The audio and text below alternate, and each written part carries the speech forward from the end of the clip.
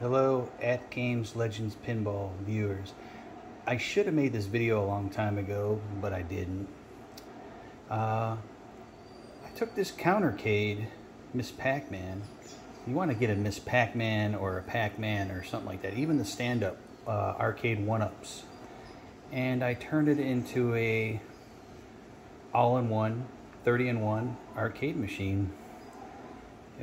I've seen a couple mods done on YouTube and stuff, but it just looked really sloppy. And I decided to try to take a gander at it myself using the Jama cable system. As you can see, a lot of wires. A lot of wires. It's very tight in there. And you can see the Jama cable in there. Jama cable, a lot of wires though. And I don't read Japanese or Chinese or whatever. But I found an American thing. I had to trim all that cable down shorter. There's a lot of wires. And I can't believe I fit it all in this machine. But that's that part. Put that back in there so I can show you gameplay. It fits in there nice and neat. I had to make a few modifications to the speaker area. See right there, I had to cut it out a little bit to fit these buttons in here. I use the same buttons though. I didn't modify the buttons. Got lucky with that. Yeah, there's the display. Sorry about that video darkness. We got Donkey Kong Jr. on here. There's all kinds of games on here. Alright. But you want to do it to a Miss Pac-Man or a Pac-Man or a Galaga machine. Here's the inside. Okay, right here I added a computer plug, style plug, because I had to wire up a power strip. There's a mini power strip in there. Because you have to get a new video card with that's HDMI capable. But you gotta match the number, the serial number on the back of your monitor. I mean, I just kind of stuffed it all in here. Here's the control box or power box for the Jama cable system.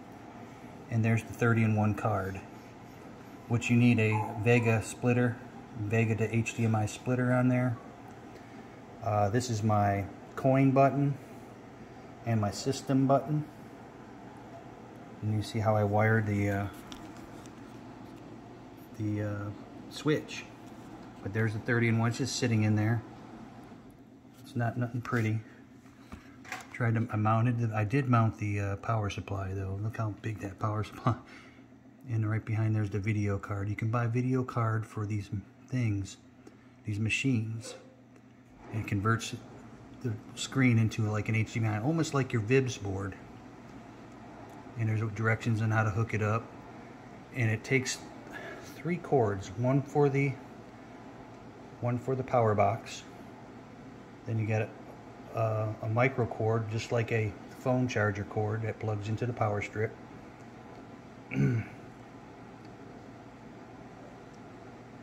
See? That's how I did it, man. It was really tight.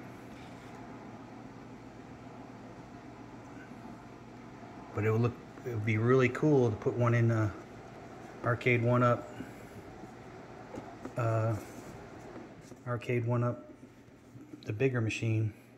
So you got a system button and my man button.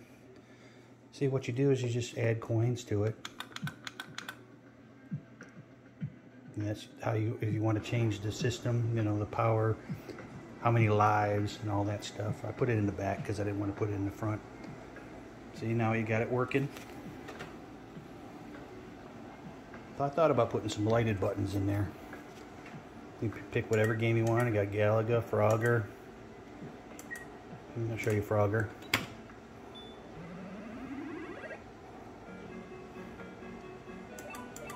Yeah. Playing with one hand.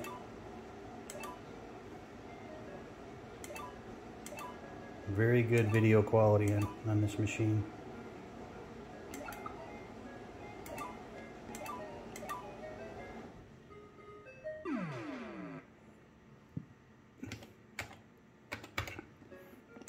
The only thing is you got to finish out the game.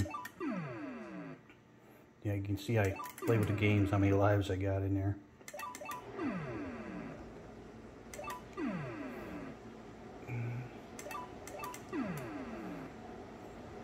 You got to finish out the game. I think you can go back. See, but then you can go to the next game. You can play some. See, the reason I say to get a arcade game like Miss Pac-Man and stuff, if you get like something like Ninja Turtles or something like that, you can't play the classics. You can't play the game that you actually bought. So you can play Miss Pac-Man. There's Miss Pac-Man. Yeah, I actually changed the dots to hearts. That's in the system thing. Added some lives. Very clean. I used the old joystick. They gave me a bunch of buttons and stuff with that cable kit, but I like the joystick on this at games. Or I'm sorry. I like the controller on the arcade 1-up game. But this is an arcade 1-up, Conricade, Pac-Man. Got a 30-in-1 card in here, Jama system. I built one before. I built one for somebody, and I put the Raspberry Pi in there. So you got 300 games, but it was a little bit different. Hooking it up, a little bit different. So I had to learn that one. But that's Miss Pac-Man.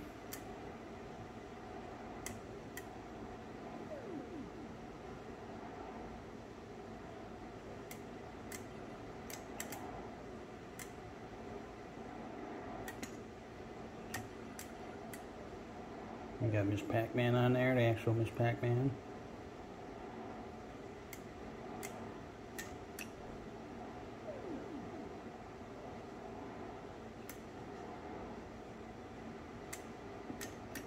This is the reason one of the reasons I did this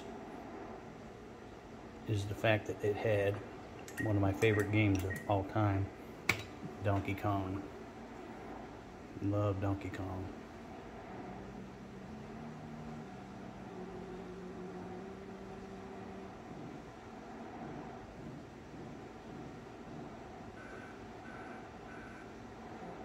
And the only thing with the video card also is the volume controls.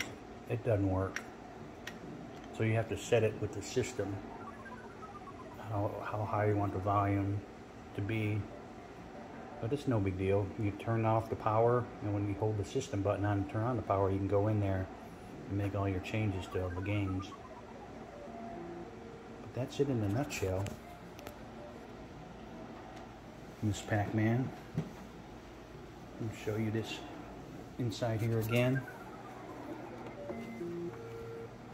I just stuck everything in there. The Jama cable system. See how it all the wires.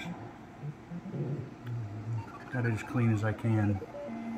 You got your HDMI and your power on the video screen. Then you got to provide power for your card and provide power for your board, which I've wired it into a small USB or a power brick. And I had to get two phone charger deals. So one cord, the main cord goes to the power, and the other two go to the board and the video card. But that's it. All nice and tight in here. Just screw it in.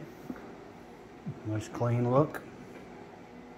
I had to cut a little hole for the power cord. It's like a computer cord. But this is what I did before I did the At Games Legend Pinball. And that's it. Appreciate you watching. There's a lot of video out there on how to do stuff like this, and a lot of it I had to figure out myself. Like I said, I don't read in Chinese or anything, but I was able to figure out all the wiring and stuff. I think I might put lighted buttons in here because I have power, 12-volt power. But that's it. I think it's 5 volts too. Thanks for watching.